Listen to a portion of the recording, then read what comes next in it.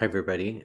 This video is to help us see what we can do and what it looks like when we're inside of a conference call with parents or with somebody else. So I've created a little test conference call here on my calendar, just like we showed in a previous video. I'm going to click that.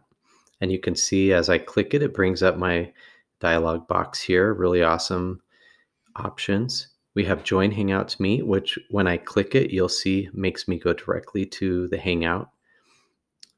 Another option that we'll look through is joining by phone because that's one of the reasons we're choosing this platform. Nobody has to set up accounts or anything, and if a parent chooses, they can just call in by phone, and we'll see what that looks like. But on my end, if I were back in my classroom and I was ready for my conference, I just click one time on the appointment, and then this link here is ready to go. Now, if I needed to share this link, I can copy the conference link, but I'm going to click here and show you what it looks like. It opens up a web page. It has a little URL here, and we can share that with anybody. That's super important to know. There's a little code that goes with it. Some parents will try to join on a phone. They can just put this into their web browser, whether it's Chrome or Safari or whatever, and it's going to work the same. So when I get here, I can see nobody else is here. And when I'm ready, I'm going to click join the meeting. So let's take a look at our side. So that's embarrassing. I'm just going to turn off my camera. So down here are your controls, right? You can turn off your camera and it's just going to put a little icon. This is the microphone to turn it on or off. Probably should turn it on, right? Because I would be in real life talking to people. So up here, we have, this is helpful if you have a lot of people in a meeting or if the parent prefers, right?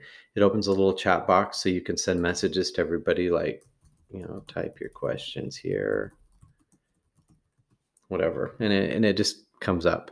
It also gives us a list of everybody that's in the call. So you can see right now there's just me. Other options are here, which you can play around with. You don't have to get into all the different options, but just know that they're there. I'm going to come back and remember I said there was a telephone number. So let's call this number. It's just going to be a random telephone number. This one is actually going to Oregon. Sometimes they're to Tennessee. It could be really anywhere, right? Don't worry about that. So I'm going to put this on speakerphone so you can hear. Welcome to Hangouts Meet. Enter the meeting pin followed by the pound key. Okay, so we see the meeting pin is right here. So I'm just showing you, so if you ever use it or if you need to direct a parent. So I'm just going to type in on my phone now Your that call will be connected when you enter the pin followed by the pound key. Thank you. So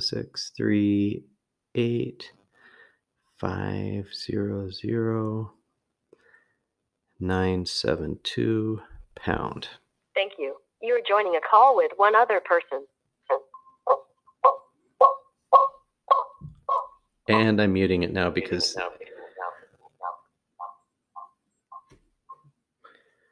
okay, so we're going to get all kinds of feedback there. But now if I come over here to my meeting, you can see it says 2 people. So it shows somebody called in and myself, I'm here. Obviously on a call in, those people aren't going to have a video. If they choose to use a link like this link right here, they will have video. So they'll be able to be face-to-face with you. Or there's also a Google Hangouts Meet app that they can connect through. And that would also give them video. So that's just kind of what it looks like. Again, this all comes through. Okay, I'm going to hang up that call. It all comes through this link that we sent out with our Google Calendar. So from the other video, remember we did this one. It's the same thing, right? And so that's really important to get out to parents. And you might even offer to do a little test connection with them if they're uncertain the first time. So I hope that's helpful. Thank you.